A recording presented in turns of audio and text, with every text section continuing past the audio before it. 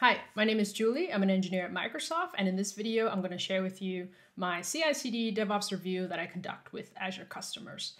So this is not a checklist. It's really a discussion about DevOps in real life, what you're currently doing, and we'll look at it compared to best practices. You will get insights into what an experienced DevOps engineer and architect looks for. And because it's real life, it's all about the thought process, right? Not the answers, much like an interview. So the contents of this review and video are based on my experiences both as an engineer and enterprise architect at Allianz Germany when we started going to the cloud in 2016. So as an enterprise architect, I mentor dozens of teams, about a few hundred developers in our agile training centers in Munich and Stuttgart. And if you're interested, I also have a talk that I gave at EnterJS in 2018 called Full Stack Do-It-Yourself JavaScript CI/CD. Okay, so I usually start with release management because it's more concrete than some of the sort of CI/CD workflow discussions. And the first thing I ask is sort of how do you do versioning? When you're releasing something to a user, an end user, or a developer who consumes an API, for example, you need to be able to tell them what changed. Sometimes customers start with just an integer in the pipeline, so kind of like this, what you see here. And it's integer, doesn't really mean much. What I usually recommend is that people check out semantic versioning, which is pretty common. And so it follows the major.minor.patch. Even if you're not releasing software for other developers, it's still good to version so that you know what is it you're giving your users. Chances are your stakeholders are going to be asking you as well. So if we continue further, we can answer that question of the stakeholders actually by showing them a changelog. And with discipline, there's a really nifty way to automatically generate that changelog. And so I recommend you look at conventional commits. And so if you look at here, it describes the pattern and it has a body, has some footer. The most important thing is actually just sort of this bit, right? It has something with a colon, so fix or feature or feat. And what it does is it categorizes the commits. And so let me just open already an example changelog from one of my sample projects. And you'll see here the heading features. And under features, you see in bold Azure pipelines and security. And that's because the commit for them actually uses the convention. So let's open up this one. It says feat, Azure pipelines, and then it has, some text. What's really nice is that not only do you quickly see kind of what changed, it's also linked to the commit that made that change. And to make all that happen is I use standard version, which is an NPM package. And I use this as well in non-Node.js projects because I can install it globally on my machine and generate the changelog. Git strategies, that's always fun. I've given up explaining how they work to customers in part because I use Git on the command line. Like I understand how it works on a very low level. And so I'm really the wrong person to explain it to you. And ultimately it is so complicated and it is so tied to your workflow. The best way to learn it is actually just to try it. So nowadays what I do is I point out that Git flow started it all. And even in this original article, it says, hey, this was written in 2010. It's a long time now since then. Maybe you want to go look at somewhere else. The next thing that comes up in the historical timeline is the GitHub flow. And so that's this page here. It's a nice introduction in terms of how to branch off from your long living branch with a pull request, have some discussion, and merge it back in. And that's where I usually tell people to start, right? Just do this, where you put your changes onto the side so that you still have one stable, long-lived branch, and definitely get into the practice of using pull requests and having discussions, right? You really want to look at what code is going into your code base, which is basically saying which code is going to be deployed. Once you've sort of gotten that down, what you can do is explore further. And actually, I wanted to open this window for GitLab Flow. So GitLab Flow adds a bit more sort of steps on top of that. You have multiple long-lived branches, which you probably will have at some point because you're going to have more than one cloud environment, right? You'll have a staging environment, you'll definitely have a production environment, and maybe you'll have stuff in between as well. And that's where it gets sort of tricky. So that's one thing where I'll talk to customers about if they've already tried it out. And then we'll just have a discussion and I'll poke at sort of, are you sure it's really deploying there? How do you get something from here to there? But I don't go too much in detail. And what I wanted to show in this page is, this is OneFlow, which was created by a guy from AWS, Adam Ruka, if I pronounce his name correctly. It's also very interesting, and he has some nice sort of diagrams. And what I tell customers to do is, if you really want to know if you understand what you're doing, draw these diagrams. So there's two topics that I usually like to discuss together, and they are databases and scheduled pipeline runs. So databases, people often forget, kind of like, oh, I'm just deploying my code and all is good. Well, what about the database, right? If you're adding new features, chances are you're going to change the database schema. So how are you going to do that? Are you going to do a backup before you deploy? Okay, well, how long does that take? For a really large database, do you have time to do that? What are you going to do if it fails? If the database migration fails, right? Do you have to roll back the code and the database? And how are you going to do that? And I usually bring up then at this point as well schedule pipeline runs. So a big easy is always to, schedule a pipeline run to back up your database every night. Yes, there are tools as well that, either your cloud provider, etc., will give you, and they could do backups for you. I personally like doing them in my pipelines because then I have just sort of one view where I can see it. And the other reason why I do that is that what I like to do for projects that I run in production, so side projects from my failed entrepreneur days or when I was a freelancer, to be confident that my production deployment will work, I need a staging environment that is as close as possible to production, including the data set, right? So I like having a pipeline that runs nightly and actually just copies over the production database to a pre-production environment. And there will also be a script as well to actually go through all that data before it saves it. And go through and wipe out any sort of personally identifiable information, so PII for privacy reasons, etc. And that runs nightly. And so, yeah, I don't know. I just prefer to have that in my pipeline, and I don't even know if the cloud provider will do that for you. Definitely not cleaning all the data, so I do that. Okay, so I just talked about the database. Let's just talk about deployment itself and the rollout strategy. So people love fancy terms, like, canary and blue-green deployments and rolling updates, etc. If you are using those terms, I'll just say, okay, walk me through. What are you doing? Why? How? And the most important questions I ask you is that, how do you know it actually works, right? So the complicated bit is I will bring up again the issue with the database. Do things have to happen in a certain order, right? And then if you try to kind of talk your way out of it, I will always just say, are you sure? Are you sure? So now you've convinced me that your deployment has succeeded and that your users are happy. So let's talk through the opposite scenario. Let's say you introduce a bug. It doesn't matter if somebody filed it or you found it after the fact. How are you going to do a rollback? Many people think about, I'm just going to roll back the other code state. Okay, what about the database, right?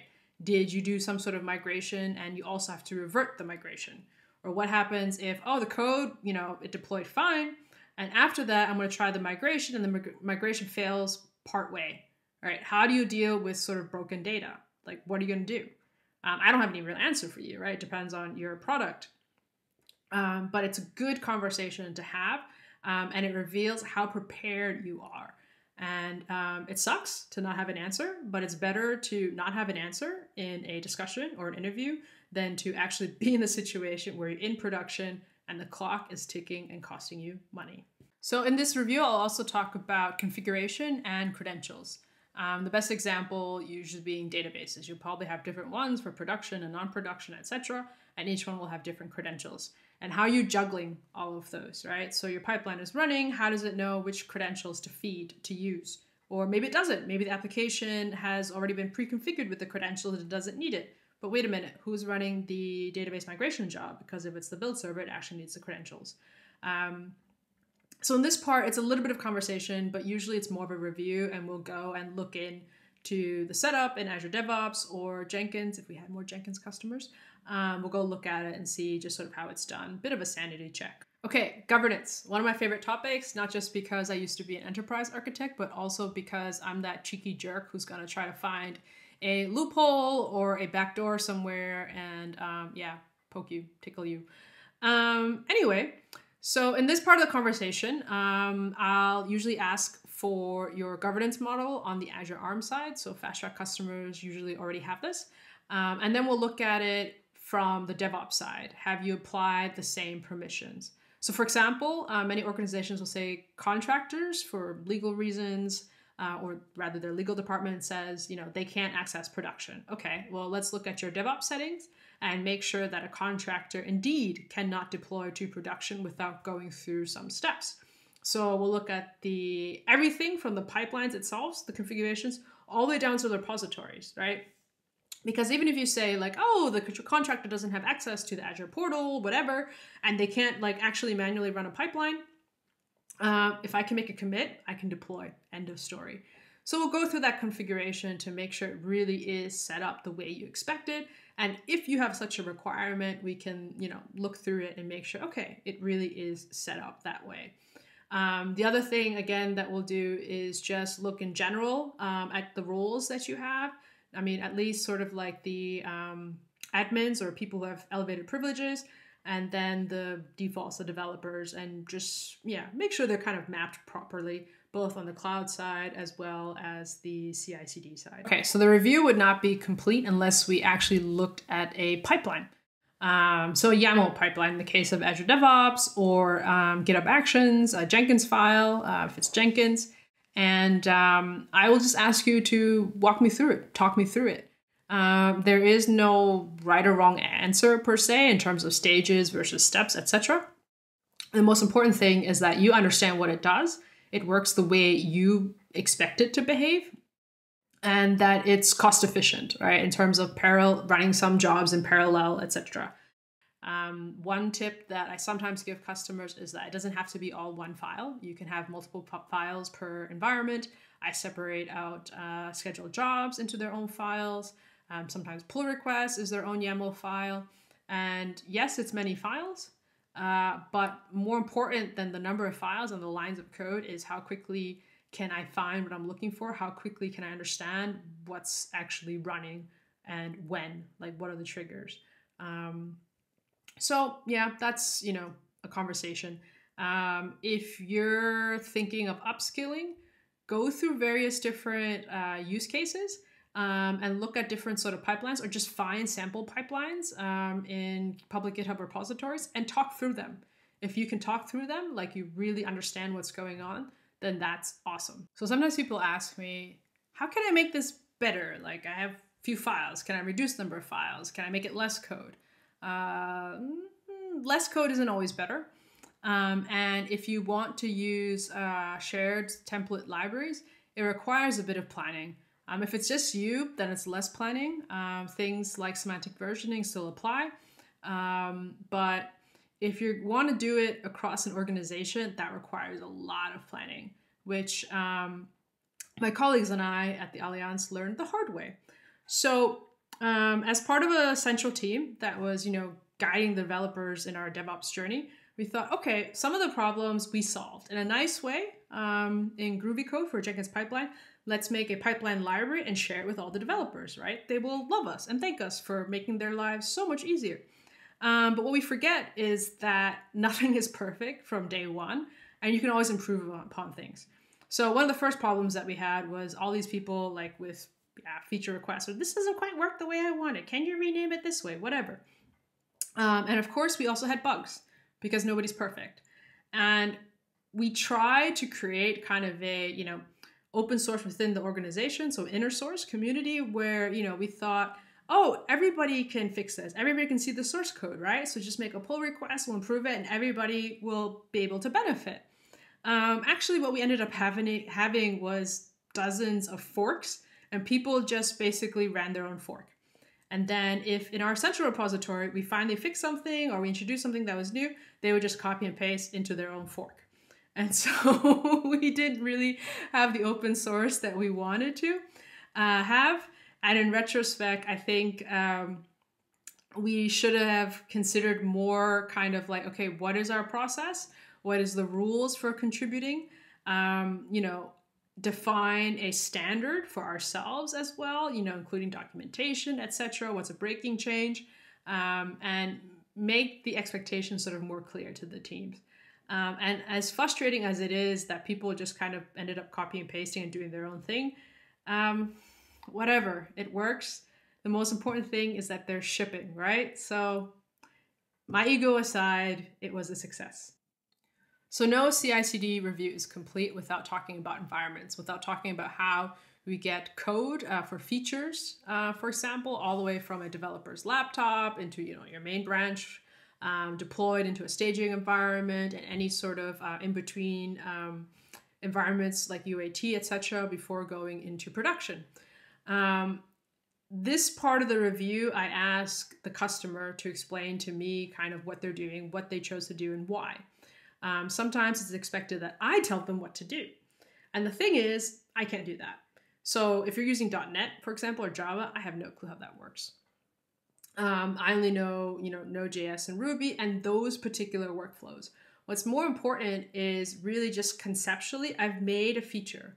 What do I need to do? Do you have unit tests? Do you have integration tests? Do you have end-to-end tests? How does that really look like for you across all stages? And usually you don't have everything. You don't have integration tests and end-to-end tests and unit tests, unless maybe you're like Netflix or something. Or at least you won't have it in the very beginning, and it's okay, right? That's why you're here talking to me. If you have all these answers, I don't know why you're talking to me. If you have, for the purpose of this YouTube channel, if you have a particular use case that you want me to sort of go through in a video, let me know in the comments below, subscribe, and maybe I'll make that for you. I say maybe because it is a lot of work. We did that to a certain extent when I was an engineer at Allianz Germany before I became an enterprise architect, and it's complicated and it's so use case specific. But I could do it if you asked me to, or if enough people asked me to. So let me know and maybe I'll make that video for you.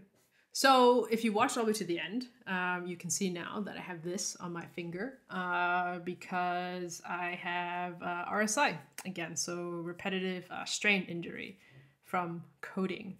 And that's why it's taken then as well 2 weeks for me to release this video, or actually 2 weeks since the last release to actually record this video. If I can do it very quickly and semi-sloppily, I'll maybe just throw that in there on YouTube.